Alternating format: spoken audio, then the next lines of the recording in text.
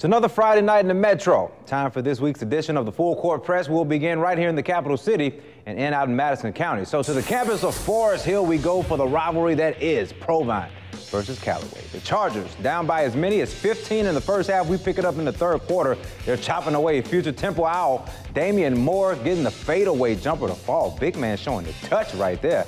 Callaway down 41-39. Same quarter, Ram City checking in on the attack. Game tied at 47 when Enriquez Milton creates an opportunity for his teammate. Nice dish to Andre 2 for the lay-in. Always a tight contest down the stretch with these squads. Tonight, it's Callaway's Quay Kennard, not pictured, with a game-winning shot as time expires. Chargers win 58-56.